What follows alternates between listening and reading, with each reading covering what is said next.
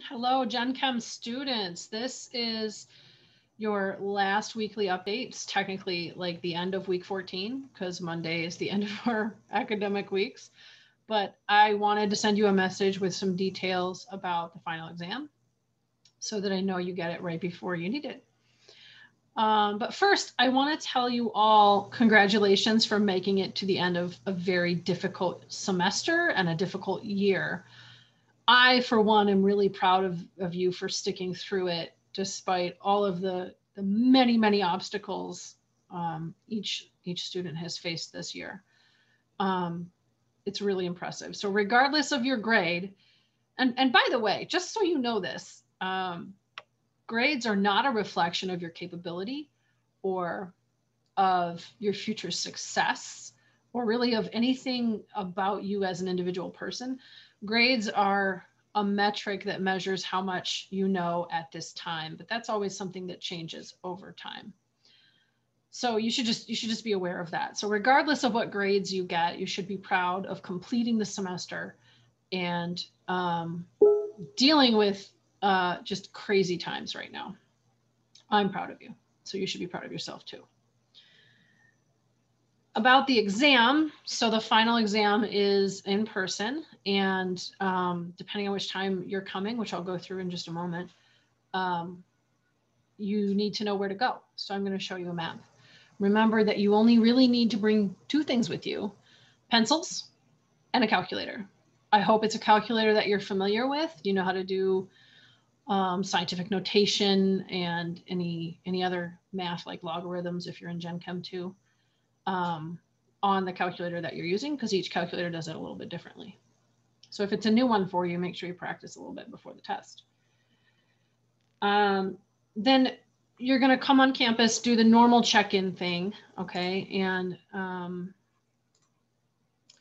the check-in is actually, let's see if we can zoom in on this a bit. There we go. So you can find this map, by the way. You just go to mbcc.edu and type in map, and then Utica campus. But I like to pull it up because I can draw on it for you.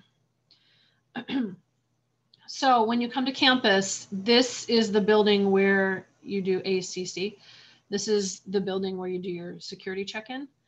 If your test is scheduled for 11 a.m. on Tuesday, which is the 11th of May, that is mostly for Gen Chem 1 students who have lecture that is scheduled for 1 p.m. on Tuesday. You're going to go straight across the quad, which is where like the grassy area is, into Payne Hall.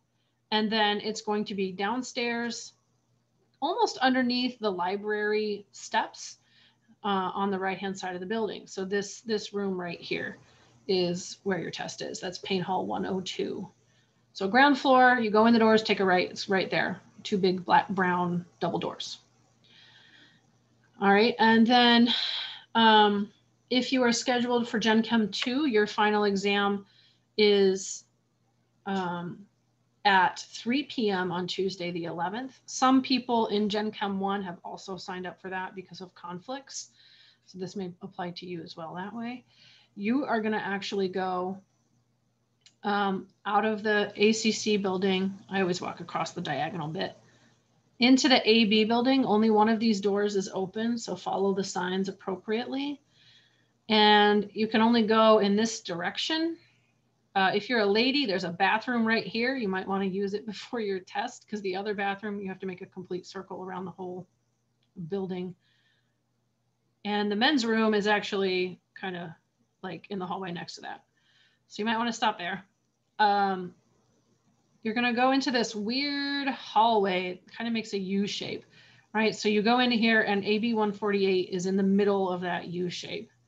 It's not in the main hallway, okay? So it's kind of in the center of the building. It's on the bottom floor. And you basically make a right and follow it around until you see a sign on the ceiling that points you towards the rooms that are in the 140s, and those are in the middle of this U shape on the downstairs floor. That's for Tuesday at 3 p.m. Thursday at 6 p.m. we'll actually go to the same place. Okay. So again, you just walk in the front door. It's the only one that's open. Take a right, follow around, past the bathrooms, follow around, and eventually you'll see a sign that's pointing down the hallway for rooms that are within that range of 148. It doesn't list 148 specifically, but it gives you a range. All right. And so you're going to come in and pick a seat. Everybody needs to stay 6 feet apart, like always, with a mask on, like always. I will give you the materials that you need for the exam, except for a pencil or a calculator. Again, if you don't have those things, let me know in advance and I'll bring them with you, with me, so you can borrow them. But I need to know in advance. I don't just walk around with those in my pocket or anything. The last couple things, I want to make sure you understand all of your stuff is due to me no later than the time of your final exam. So if you've come in to take your final, you need to bring in any other items to turn in to me.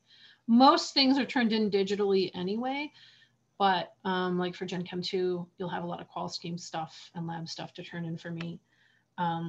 Gen Chem 1 students, if there's anything that isn't uploaded and you need graded, you can bring it as well. Remembering, of course, that I'm not your lab teacher, or if I'm not your lab teacher, I don't collect anything for them. They have folders in the lab that you can leave things for them if you need to, so long as they're still accepting the work. Okay. If you don't have an exam with me this week, there is a plate. You can either leave it with Kate in the lab, or more optimally, I'll get it any time of day if you go to my office, which most of you have never been to. And there is a basket on my door. So my office is also in the academic building. In this case, you'll come in the door, you'll go up some stairs that are right here. That's my version of staircase. And you'll walk around to the back side of the building. My office is AB226. My name is on it, so you can't miss it. And there's a basket on my door. You can leave things there. Please send me a text message or a Discord message to let me know to go get it. All right. If you don't do that, it's likely that I won't look because I don't go to my office very often these days. All right. But that is another option for turning work in at your exam, or you can leave it in my basket in my office, one of those two places.